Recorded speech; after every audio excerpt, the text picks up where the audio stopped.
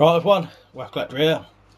Right, I was watching one of Weapons and Stuff 93's videos recently about his favourite knives, and I've also been asked to do that, so I thought I'd finally do it. So there'll be a category of knives, and I'll tell you the category, and then I'll show you what my favourite knife is in that category. So the first one we'll go for is EDC knife. So EDC doesn't necessarily mean legal carry, because my EDC mainly revolves around being in my house or on my own property, so I can carry a lock knife for my EDC. Your EDC may be your work knife as well. So what this is, it's a Ganzo G729, and it's basically a knockoff or copy of a Spyderco paramilitary or paramilitary 2, but with an axis lock, so it's like a combination of a Spyderco and a Benchmade. Very nice knife. You can get them on GearBest for something about 15 quid, and very good quality for that kind of price. Definitely the same quality as something double the price. Yeah, that is my indoor EDC knife.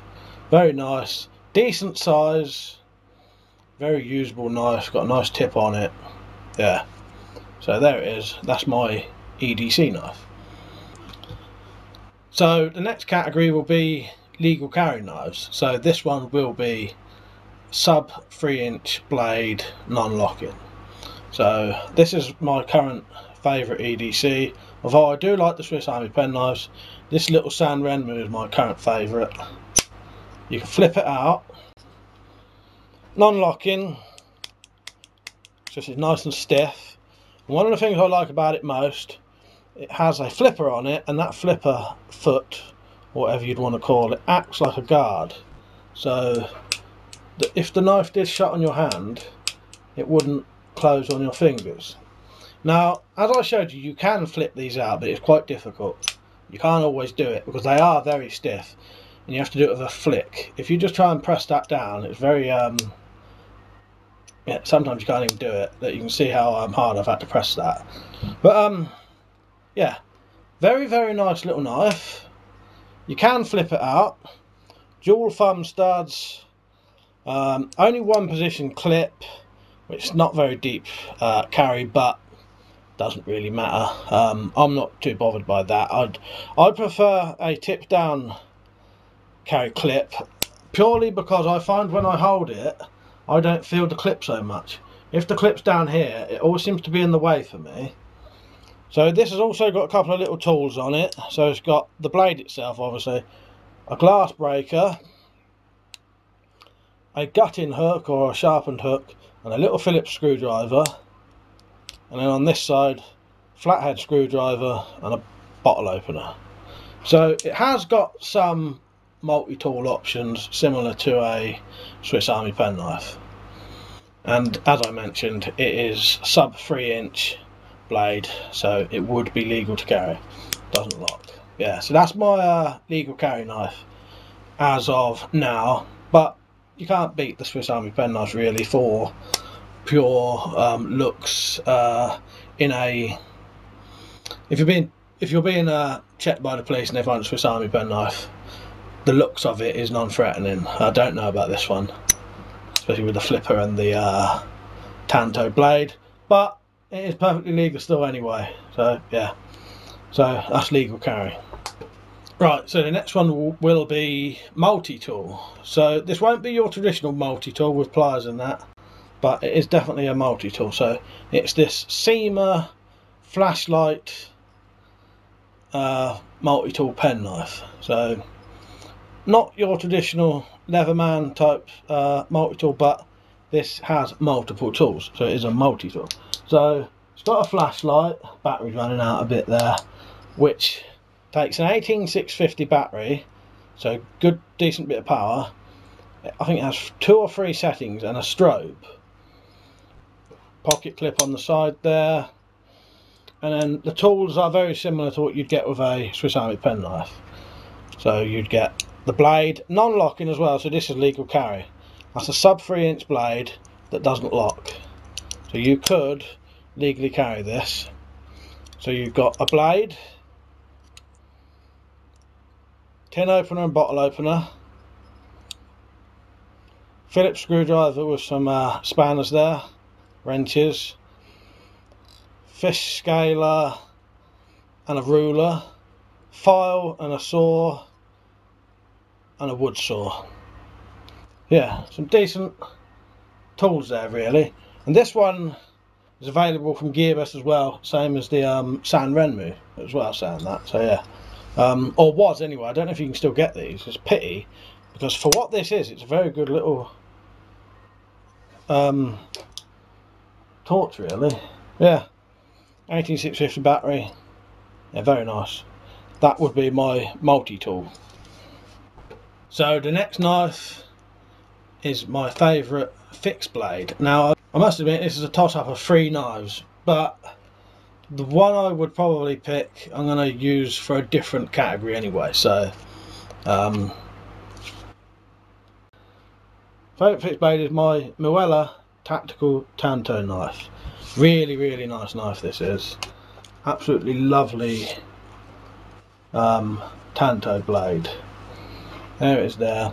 Really nice looking. Big blade, about 8 inches long. Very sturdy, hard ABS or something type plastic handle. It's got a big tang in there. It's not a little stick tang. I've seen these opened up and got a decent tang in it. Yeah, very nice knife. You can see the handle, so it would fit most people. Big size. Yeah, and this is a fighting knife. Not really for camping or anything like that. But yeah, absolutely lovely. I put a lanyard on it, so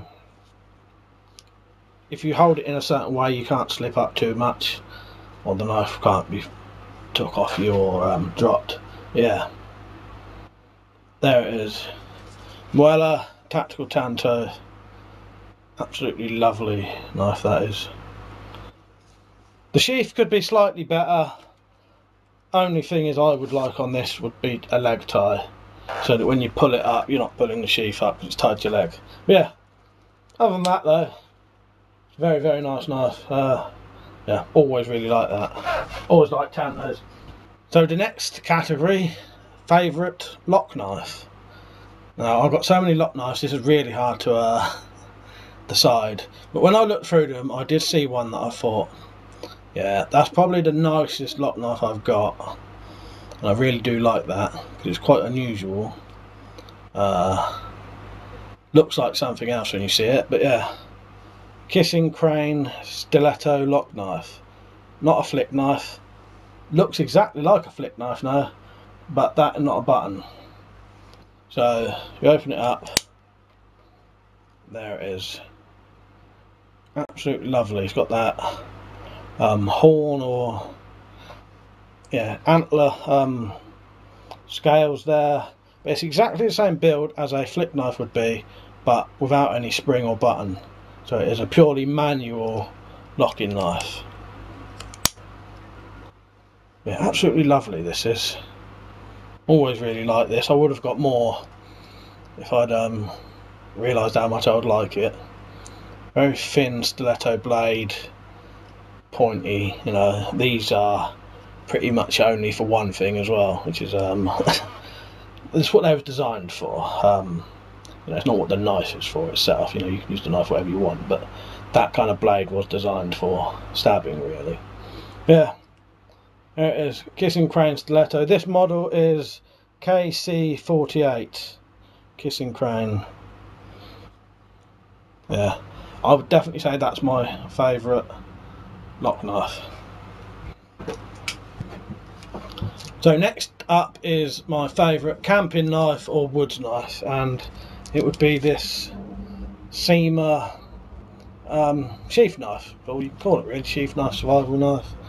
I've had to adjust it and put some Kydex in because it wasn't very secure in there, but it's alright. It's got quite a decent sheath with plenty of different positions you can put it on your belt or your back or your bag. And the knife itself is just a sort of small standard sized utility camping knife. A bit of a fancy handle, but just here, if you take that piece of paracord off, that slides out, and that's a ferro rod in there, and it's even comes with a bit of the finish removed already to do it. You've got some nice jimping there for when you're working. Similar size to a Mora. In fact, it's probably slightly smaller than a Mora. I'm not sure. About the same kind of size. Oz 8 steel. Yeah, very nice little fixed blade camping knife. Doesn't look too threatening, if you was in the woods with it. Yeah, very nice little utility knife, I think. Yeah, that one's available from GearBest as well. Yeah, very nice. I really like this. When I first got it, I didn't even know that was a ferro rod. I found out by accident. You just take that paracord off and that slides out, and this little ferro rod inside the handle. Yeah, if you do buy one of these, they don't come with that Kydex insert. I made that because I wanted mine to not be able to come out. But it's not bad without it. It's just it's a bit loose. I wanted to have no movement with the knife. Yeah, that's that one. I'll just tell you what it is if I know. Sema T601. That's my camping knife. So the next knife will be my favourite military knife, or could even be described as a fighting knife. But yeah, definitely my favourite military knife. Fairbairn-sykes fighting knife. Got to be. Anyone who has one of these knows how lovely they are. I'm not sure what model this one is, or even if it's a genuine one, but it's definitely old. I know that. It's older than me. So yeah. There it is. Yeah, Fairbairn-sykes fighting knife. This would have been slightly longer originally, but when I was a kid, I managed to snap the tip off, keep messing around with it, digging it in and then bending it the wrong way. And this is a reproduction sheath, but pretty much exactly what they would have been. It's just like to cut this down to get it to fit in. They must have done this the wrong size. But yeah, gotta love the Fairbairn-sykes fighting knife. Designed for one purpose and one purpose only, and that's for killing people, really. So yeah, hold it in a fencing grip. Yeah, there it is. If you've never seen these, check them out, look them up. Fairbairn-sykes fighting knife. Absolutely lovely. Right, there's that. And then finally, my favourite homemade knife. So here it is, my machete bowie, which I made recently. I've still not got a sheath for it yet. It's got a nice oak handle, aluminium guard, and it is made from a cheap Tramontina machete. Sharpened up nicely. I've got videos of myself cutting bottles with this. Yeah, lovely big blade this is. I love the looks of this. It just looks really good. And the thing I like about making these, or anything like this, you can make it to your own size, your own shape, and yeah, and you get something that's really good. The blade is already tempered, so you just cut the shape, keep the knife nice and cool as you're doing it, so it doesn't lose any temper. Yeah. Absolutely loved that. I think it came out really good. I'm definitely going to make more of these. Yeah, that's what I call anyway my machete bowie. It's a bowie knife made from a machete. Yeah, I think it's about 10-inch blade, probably about 14-15 inches overall. Yeah, that is probably my favourite homemade knife as of now. So yeah, that's it. That was my favourite knives in all different categories. I hope you enjoyed it. If you feel like you want to do this video as well, definitely do it. I'd like to watch and see what your favourite knives are in different categories. You don't need to pick the same categories as me. I pick different ones to Liam. So yeah, pick whichever ones you want. But yeah, feel free to do it. I would like to see that. Let me know and I'll watch it, and I'll even share it and probably put links for your video in the description to this one. if you do. Yeah. Right, hope you enjoyed the video. Hope you saw something interesting. If you was interested in any of the knives you've seen, there may be links below to places selling them. And if you buy them from my links, I'll get a percentage of what you spend, so you can support the channel that way without having to do anything. There's a Patreon as well, Patreon account if you want to do that. So yeah, right. See you later. Before you leave, if you ever wanted to support this channel, you can now via Patreon or by shopping at Amazon.com and Gearbest. There's more info below if you need that. Remember, if you want to get full notifications for this channel, click the bell, and I'll see you later. Cheers.